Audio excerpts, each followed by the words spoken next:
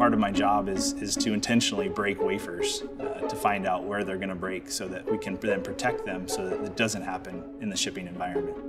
The wafer is very fragile, so it's very easy to break. It's almost like a piece of glass that we're shipping around the world. And so getting that from point A to point B intact is very important.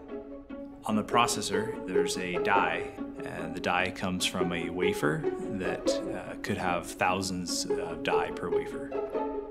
So once we have the package design, we'll put it on the vibration tool, and that's to simulate shipping around the world. So within a 3-hour time period, we can simulate the vibration that a box may see on a truck, an airplane, a train, any different type of shipment method.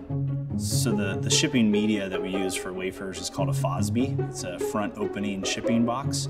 So with 25 wafers per FOSB and 1,000 die per wafer, we're talking $250,000 to multi-million dollars in a FOSB in one box.